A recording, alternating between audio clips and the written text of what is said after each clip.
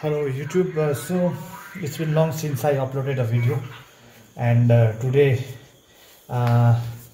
since I was very curious that what is inside a FlightRadar24 antenna, so I just wanted to know what's inside. So today I'm going to do a dismantle of the antenna, and let's see, because it's already been around I got this on maybe it's around 7 to 8 years that this antenna has worked, and now since FlightRadar has given me another spare antenna, I'm gonna just open this antenna up and see what's inside. So let's see. Since I've already cut the antenna in 2 halves to spare time, I'm just gonna show what's inside and what actually the problem was. So let's go ahead. This is the clamp and this is the antenna connector. So, and let's see what's inside. Okay, so what inside is a PCB board. Actually it's a dipole antenna. It's a dipole antenna.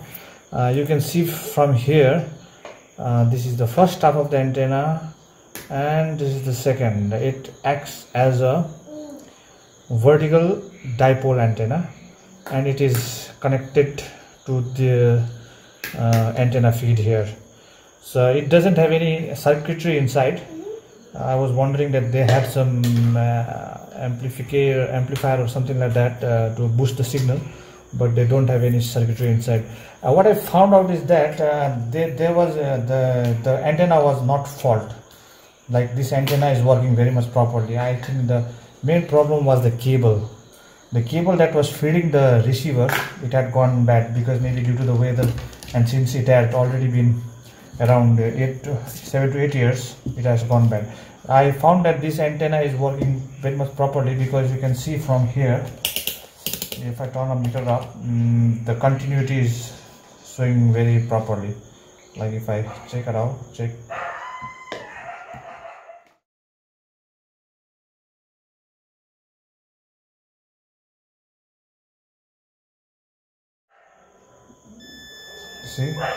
we have the center point continuity and the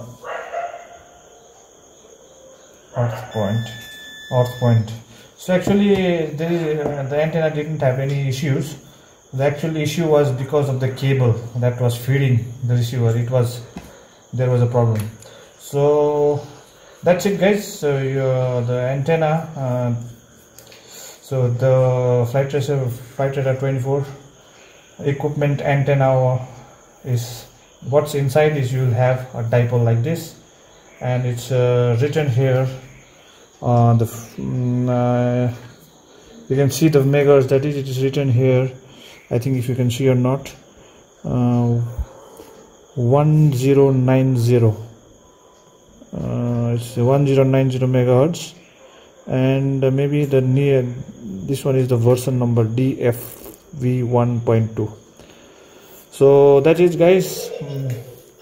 Hope you like what was inside, and hope to see you again next time.